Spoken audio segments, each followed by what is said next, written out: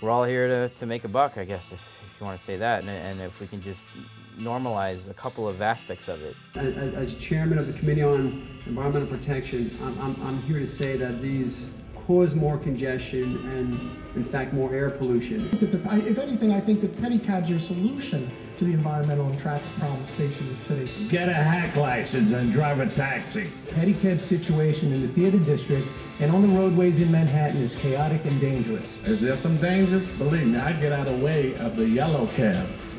If we had a terrible safety record, then we probably would have been out of here. I'm starting to have a lack of trust in what's going on behind the scenes. So that they can still hopefully get their contribution when it comes to campaign season. It's almost like some of the provisions were put in to kill the pedicab industry itself. I point out that there's probably never been a mayoral veto in the history of the world that wasn't immediately overridden. We will have order in the chambers. This is a warning. New York City should become the pedicab capital of the United States.